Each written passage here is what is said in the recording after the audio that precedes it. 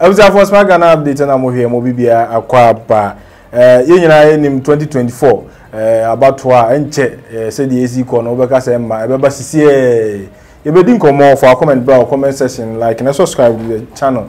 2024 flag bearer race air quasi MPP for enche ombeto mo aba chairmanship ni ade NDC for so beto mo aba chairmanship flag bearer and whatever eno na de la Kofi oka NDC membership one as a member of NDC wakasa wache say the normal see corner there Owura Kwabena Duffuor ono na amanfo ani da no so betimi edi NDC fo anim na omato aba amano na ogina Ghana Democracy Forum abato a omoto enipa 2000 to aba emu 66% na omo pese omo eyi Owura Kwabena Duffuor say onu emedi NDC fo anim na emu 34% so HSA ehia obi o mojamono obetimi edi NDC fo anim na omuchiremu a na say Owura de la Kofi echiremu a Owura express de Mahama de ase nkofo eni enye no ho saa ana opese oche eno ho nkomo na ye ba bedi eno aso flag bearership aso Owura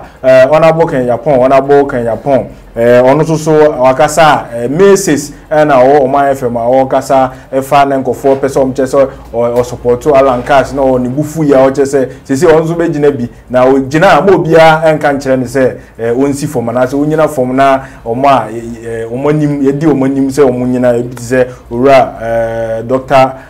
Maunu Baumia ene alankas mi no enim so omo no mbegina no so no ona wo kan Agyapong ejina omo bi anka se on sign na kofu afanu mi no enyina eno ho enkomo so ebedi na UTAG president Professor Charles Mafo say ona wo kan Agyapong ojina ebebo apa fi se ohwe ni nyuma yemu ni papa yemu ni mpuntu a oye boa Ghana anka bebo apa ebedi nkomo fa comment tura o comment section na Kofi Jessica pa na ebedi nkomo ye ni nkomo. Yeah, me free de la Kofi o. Ne samna o kana. Me nwanwa kakra. Yiti me nwanwa kakra ne se o se nipa dodo na nheda nyada Mahama saa. Ne mom sisi no current pools amoye no. A kire se Owura Kwabena Duffuor ena dodo na ni gin ho se obeli di party no. Yeah. And of course Owura Kwabena Duffuor so hwe no a utie na bakose hwe ne track recorder okura very rich track record omampani mi osemreso na obeye finance minister no according to records na chese otumi epeja economy no edifri ba bi kodrum pempenso bi nti and I heard a record as Bank of Ghana and Susma and you're bad. Yeah. Nti you check the ya anka Owura Kwabena Duffuor nye bad at all to lead NDC for 2024 presidential race, you know. Yeah. However, so kase di pardon check o mampeni da Mahama sa de man ye me nwan say so omon check ne say how come and about 90% of your friend is saying 90% of executives of the NDC edi papa nachi ya say wo be page atikwane pese egbo okutuma sa atikodai nti hola em won akakra se de la Kofi kacha asem no because anka ye see kanokre pa if you have a party in fact a democratic party no in fact 30 years ago, that is 92 I'm forming parties here forming NDC and so when the recorder of free AFRC and about PNDC and the derive of the same NDC ni free move so what I say it is 30 years ago now if you have only two candidates Papa Rollins when you baby ko I want to founder of the party no eto nchen entumi nkoba sesa bianyado o mampenda da Mahama nkwana eni na hunu se ono kwa na also lead party no I've always said this so what do any nyina to mampenda da Mahama so na so 2024 okono kodi ntwa what would you do obasa akoso adenaba anasa wontel se oba be di president again no unya no yusu ana and the other question people may be asking is so with this big large party like NDC omo gidi so bi fufuro bi eni wa ono so so mo de ne ba no market ni ya nkofo ni be gine ho ana nti so we da Kofi say recent and current polls say Yewura Kwabena Duffuor di animu a me feel say yampa de anka me there for me who say good news.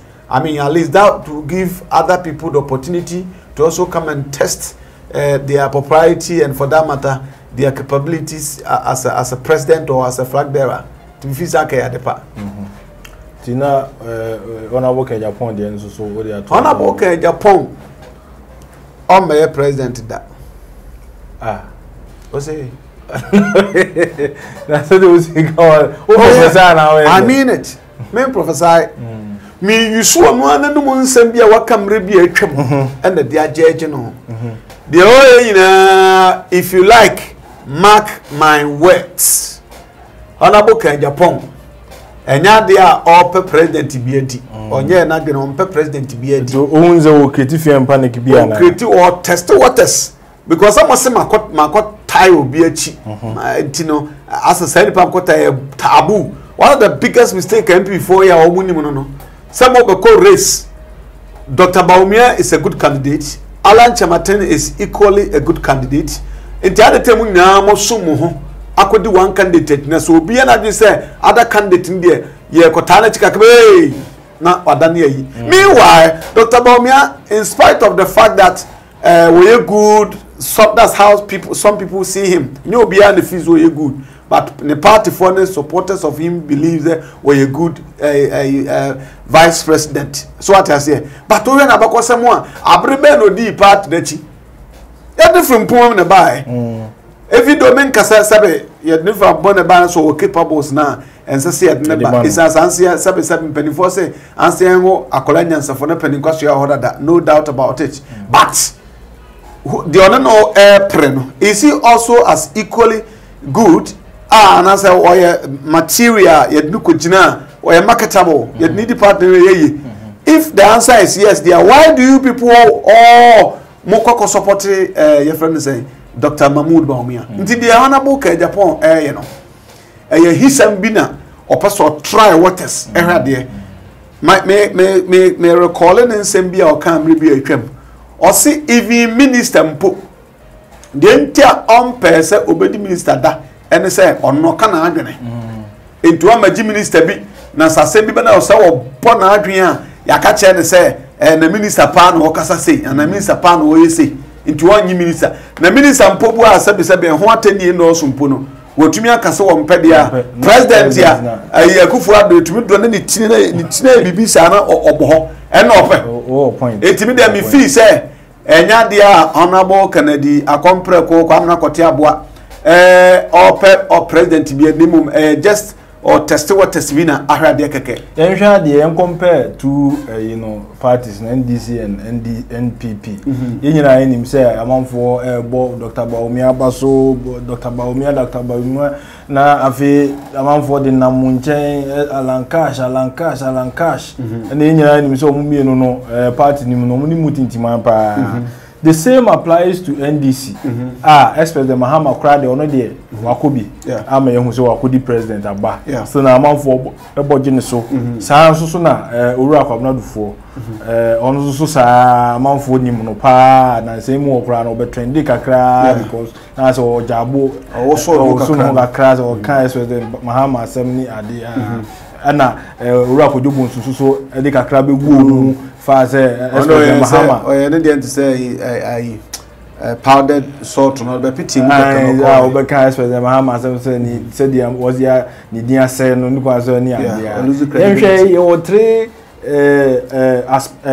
prospective candidate and aspirants are why you saw more a bit enough for flag bearership. I have so by now on a book in Japan in India Baby woman. Would you say a bebois in terms of flag bearership? So we can say Chinchina winko, but omumi no. Would you say two political parties? Two political parties, no. And of course, I'm say Dr. Kwabena Duffuor. Obinim said there have been some suggestions from some quarters. HSA NDC need a new leader to lead the party. It yema Kwabena Duffuor if supported na so belidi party no a ebema na ye ebe comfort do na the even though some penda the Mahama fans no owo no I'm telling you today enya ne performance into all fans enyum a ye boma omo no ama edankofo adwenum more performance there Dr. Duffuor onya ma dante enim de obetumi aye ba Mahama de wabada yenim ye hu no oyeye nti o no na nchen and aban people for na omo nso so no it looks like they don't learn in fact names e ba kontin bebrebe you know so who tie names bia na you laugh say ah na say ni power na yere na busuafo na dada nso betumi abedi mampani na ye ana I'm not saying this because of their capabilities no okay. That yes I'm person kire but o share o fans level any ade there na chese say wo ba begina e beto ama so what I say yeah oh yes yeah ready bebrebe ba koto senom Dr. Dogate nom ayi Agyapong Agyapong chese bebrebe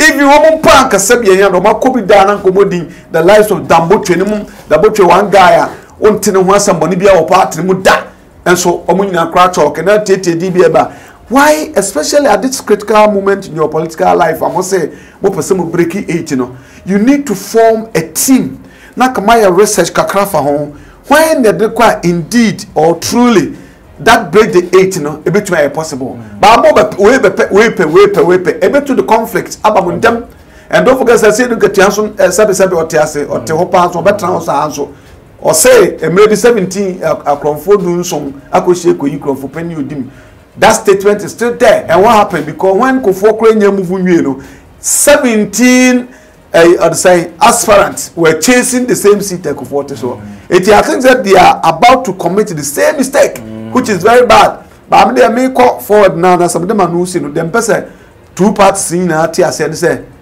we opesa obabe rescue Ghana from a free mose ahochira ye kobu na mo good and I'm also say ahochira na aba you have an antidote and our plans are on the way more solving intimbo breaking 8 itimbo breaking 8 there before the breaking the 8 you know and coming to rescue and coming back to reclaim power no you need extra research it is what they should be doing in order to be successful in their coming election. This is what they should be doing in order to be successful. Hi smart Ghanaweb for comment bro comment section like it and subscribe to the channel. It will be as a social account.